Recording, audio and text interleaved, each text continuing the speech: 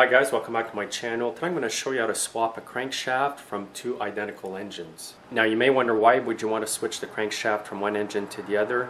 Well, that's all because the ends of the crankshaft can be different depending on the application that the engine is used for. For example, most crankshafts are keyed like this, while others may have a tapered end like this. What I'm going to do today is take this crankshaft and insert it into that engine. And because that engine has a different crankshaft, I just can't take that engine and put it on the piece of equipment. I actually have to swap out the crankshafts. Now before you swap out a crankshaft, you want to make sure it's the same brand of engine and the same size. In this case here, they're both 5 horsepower Briggs and Stratton engines, and the crankshaft should fit flawlessly in there.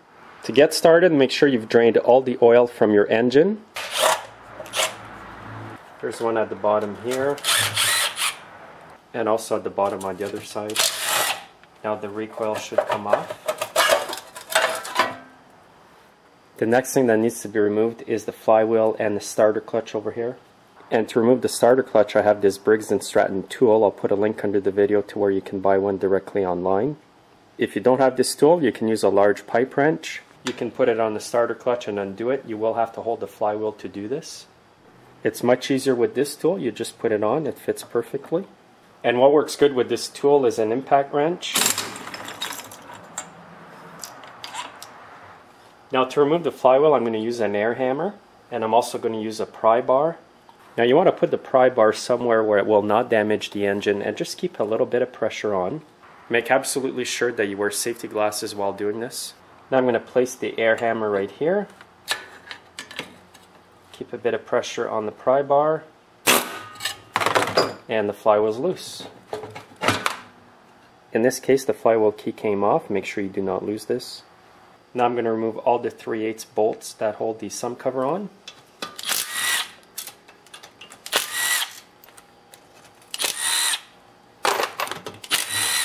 Now I'm going to use a rubber mallet just to loosen off the cover. You just want to find something like this part over here just to hammer on. And this cover here has already separated itself from the block, which is good. Now I'll flip it over. Now I'm just going to pull on the sump cover.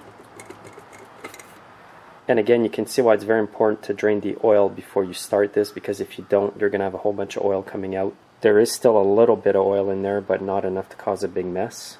I've noticed here a bit of difference from this engine to the other engine I took out the shaft from. And that difference is that there's a bearing over here on the shaft, and you can see that it does go inside here. But on the other engine, it's just like a bushing type hole. There's no bearing whatsoever. This is a much better setup, I believe, but I'm going to have to remove the shaft anyways. The bearing's going to come out.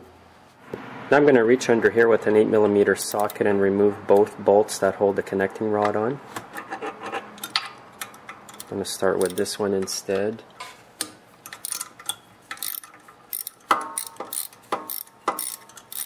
I'm going to use a box end wrench for this one. Just watch your hands because these edges here can be sharp. Also take good note of the position of the oil dipper here underneath the connecting rod. And also, before I get too far in the disassembly, I'm just going to mark both sides here of the connecting rod. Then I'm absolutely sure I'm putting the pieces correctly back together. And now it's just a matter of getting the bolts right out. So I've got both bolts out, and the oil dipper, this is the exact position that it was in. This is very important for when you reassemble the engine. Now I should be able to pop the bottom part of the connecting rod. Now I'm just going to move the engine slightly to dislodge it from the connecting rod, just as you see over here. And I'll try it this way, and it might be easier.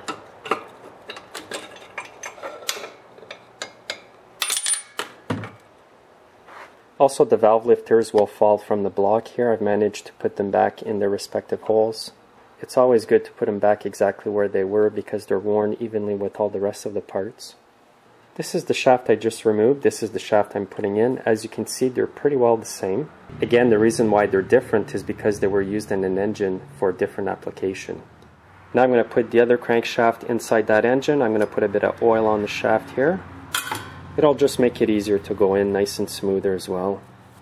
Now I'm going to slide it in. What you want to do is avoid the connecting rod with these parts of the shaft. So I'm just going to go down like this. It does not have far to go in. Then you want to line up the connecting rod to the crankshaft.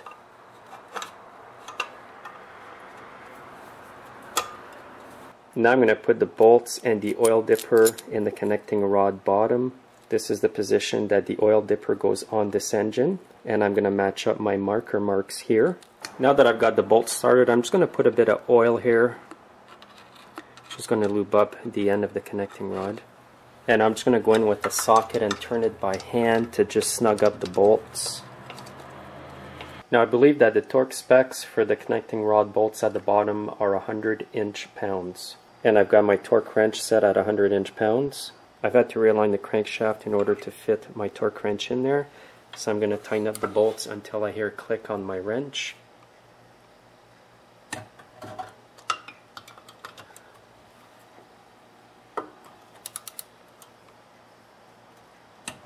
And there we go. At this point here, because the inside of the engine is pretty dirty with old oil, I'm going to bring it to my parts washer and wash out the inside first. Just going to rinse out all the dirt from inside the engine and the old oil. You can also use old gas if you don't have a parts washer. Just be very careful though, because this fluid and the fuel is very flammable. Alright guys, now I'm going to clean off the old gasket material on the sump cover and the engine, and then continue from there. Now I'm going to have to use the sump cover from the other engine because it does not have a bearing here like the other one did. All the old gasket material on the cover must be cleaned off. And to do this, I'm going to use my die grinder and some Scotch-Brite pads. This one's a bit used, but it is the green roll-lock pad that goes on your die grinder. And make absolutely sure you wear safety glasses when you do this.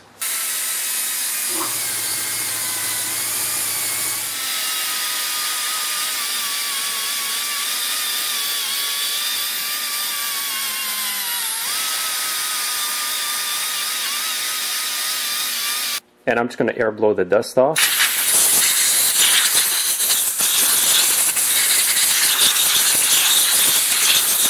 And that small pad on the die grinder does an excellent job. As you can see, it's nice and clean. This will ensure that you have a nice tight seal there with the gasket. And I repeated the same process on the engine block where the gasket goes, so it's nice and clean. And then I cleaned that off in my parts washer as well. At this point here, I need to install the valve lifters, and this particular lifter here was installed at the front here, and I'll put the second one in. Now I'm going to put a bit of oil where the camshaft goes in. By the way, this oil is a mix of engine oil and transmission oil. You can use any type of oil in there. The next thing to install is the cam gear. You can see that there is a keyway hole in it over here, and that will match perfectly on the key on the crankshaft. And again, the side with the timing mark will be facing up. And here's the key on the shaft. You can also put a bit of oil over here if you want. This will make it easier for the gear to slide onto. And that's all there is to it. Push it down as far as you can. I've also put a bit of oil here where the camshaft will go. When you reinstall the camshaft, you want to line up the timing mark over here to the mark on the cam gear right here. To make it easier, I'm just going to turn the engine a bit so that the timing mark faces horizontally like this. And now when I put the camshaft in, I just want to line up the two marks together.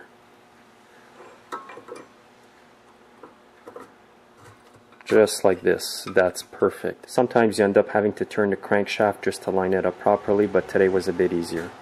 What I'm going to do with this emery paper, which is a 600 grit, is just lightly sand the crankshaft over here where you see a little bit of rust. This will make it easier for the sump cover to slide over into place. All you have to do is lightly sand it. It's just going to make it nice and smooth, and it's not going to cause a restriction. Again, do not go below a 400 grit emery paper. That will be too rough if you're below that number. And just wipe it nice and clean.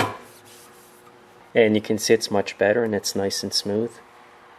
At this point here, I'm going to apply a thin layer of ultra black Permatex RTV silicone.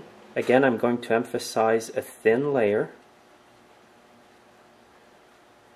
There is a gasket going on here as well, so it will stop the oil from leaking. This is just like a backup protection. And I'm going to do this all the way around. Now I'm going to apply the gasket.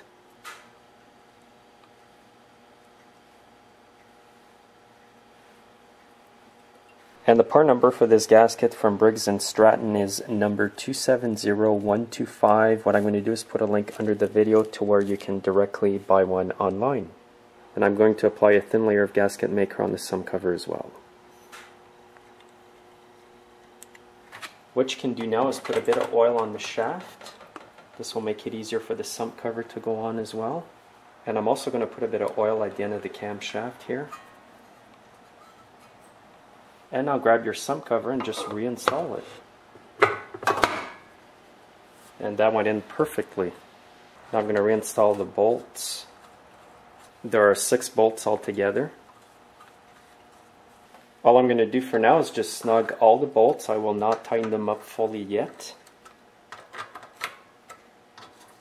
This will ensure that the cover goes on nice and evenly. What I'm going to do is tighten them up in a crisscross pattern. Again, this will make sure that the cover is on nice and even. So I tighten up this one. I'm going to go up here.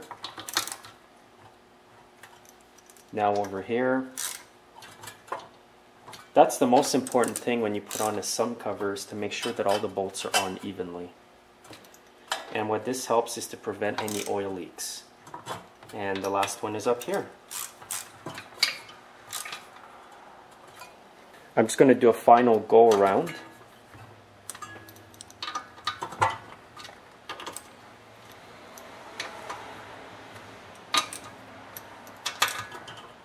And that's it. What I've done now is taken the fuel tank and the carburetor off the old engine and put it on the engine that I'm fixing. That's why you're going to notice a different air filter and a fuel tank in the video now. Now I'm going to reinstall the flywheel, but first I need to install the flywheel key onto the shaft. And you want to put it on there nice and tight like this.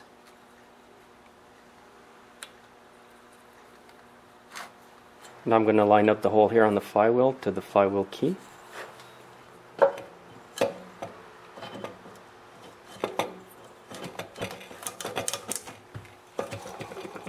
Now since I'll be using this recoil and not the older one that was on the engine, I need to install the starter cup, which came from the previous engine. It will be much different than the starter clutch I took off at the beginning of this video. So this is the one I took off at the beginning of the video, and this is the one I'm replacing it with. And the reason I'm doing that is because the starter parts are much different on both recoils.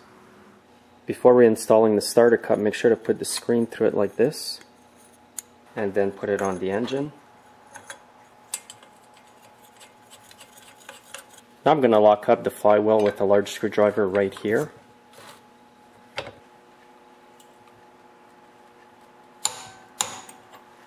And now I'm ready to put on the recoil. Before installing the recoil, make sure the spark plug wire is in the groove over here. Now I'm going to put on the 2 bolts up here.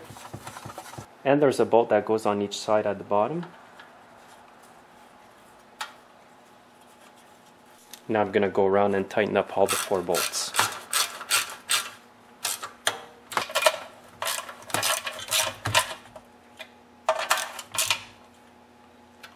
Also make sure that the flap here is tucked in underneath the recoil, just like this. Now everything's installed. I'm going to turn it over to make sure everything is nice and smooth. And I've got the spark plug off, that's why it's easier to pull. And that's perfect. And the spark plug in here is a Champion RJ19LM, and I'm going to reinstall it.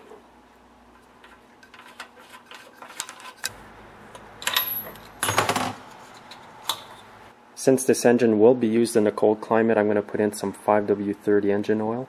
And I believe this engine only takes approximately half to 3/4 of a liter or a quart.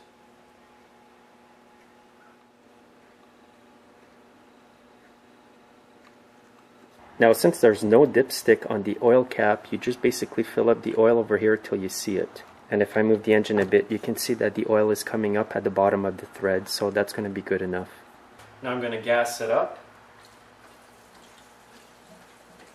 Okay guys, I've got the engine outside for better ventilation. As you can see, I took off the air breather from the carburetor. To make it easier, I'm just going to spray some carb cleaner.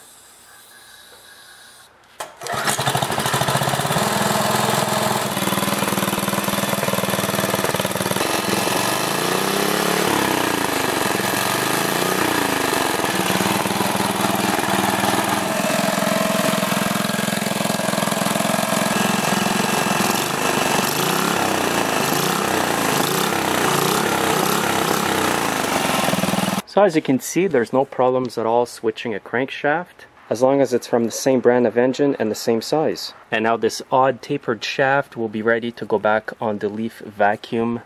Thanks for watching, guys. Make sure to subscribe and you can see me in my next video. Have a great day.